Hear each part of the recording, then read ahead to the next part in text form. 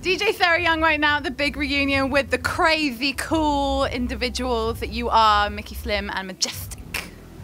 Yeah, I mean, I don't know about crazy cool. Pretty hot, that's why I got a t-shirt. You're crazy and I'm cool. Alright, cool. So we got crazy and cool. How are you guys doing tonight? Yeah, we're good. We're ready to, like, you know, take the centre stage and do what we do, innit, really? Like, you know? I don't know if we're going to give it back after we've taken it. I don't know. We should allow it, really, because Chase and Status are going to be on afterwards. So we should give them the stage back. No, you know what? You know, respect where respect's due. They do their thing. We do our thing, and we're going to light it up. Chase and Status are going to murder the dance. We're on before them. Me and Micky Slim going to warm it up nicely. So the Chase and Status lads are just going to go and take it to the next heights. Because I ain't a drum and bass DJ, like, but we're like versatile. Like, I don't like to put in a box what I do now. Like, I was known as an electro DJ. We linked up about a year and a half ago and started doing different things, and I'm into all different music. Nowadays, you can't just be put in a box and say that's what you do. Do you know what I mean? So tonight we're going to do a bit of trap, a bit of dubstep, a bit of electro. Did I hear trap? Yeah, wow, I love that new genre. I hate the fact that it's a genre. I had to name it so you knew what I was talking about, but to me it's just beats, isn't it? You know, like different shit. Sounds like instrumentals from America, doesn't it? Really, with more sub. Hip hop dubstep. Hip hop dubstep. To me, like now the kids are just into music.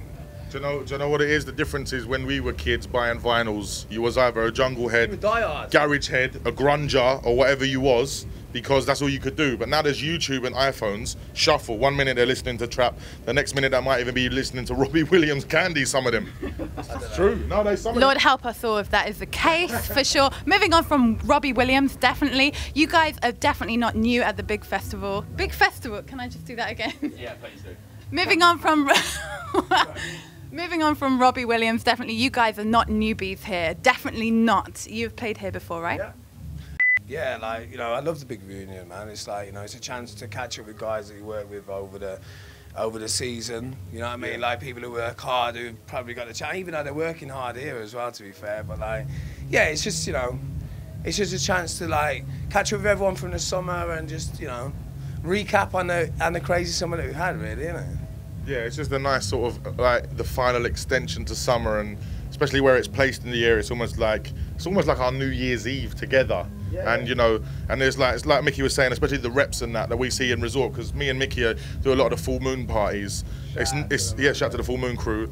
It's nice to see them all again, especially the reps and that, because we have a good relationship with all the reps, and I don't think enough people look towards reps with a, you know, high regard, but us DJs, MCs, artists, or whatever, you know we love them. It's a team. It's a team. It's a teamwork thing. Like, it wouldn't work.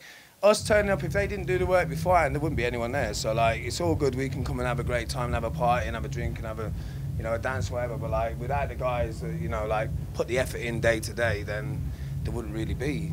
It's definitely got a family atmosphere backstage here. Definitely. Also, the crowd are crazy at the moment. So I've got a specific question for you. Yeah. What exactly is the roughneck bass? Do you know what? I'll be completely honest with you. About 4 or 5 years ago, I done a sample pack because someone said to me, do you want to earn a couple of grand? And I was like, yeah, who wouldn't? And this is like back in the day, and I was like struggling running my own studio. So I thought, yeah, I'll do it. And I was known for doing a lot of adverts, different voices, etc. And because I've got such a deep tone in my voice, I can really go like, yo, bad man, and a rude boy and a thing there. And like, I can get away with sounding like a ragga sort of artist. A ragamuffin. A ragamuffin, yeah.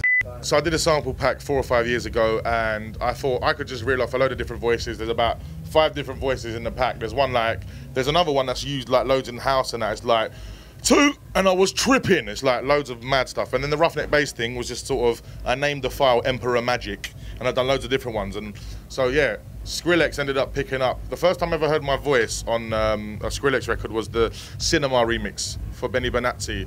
And I heard this, get up, get down, didn't that sound like high pitch? I went, let me pitch that down. Yeah. That's me.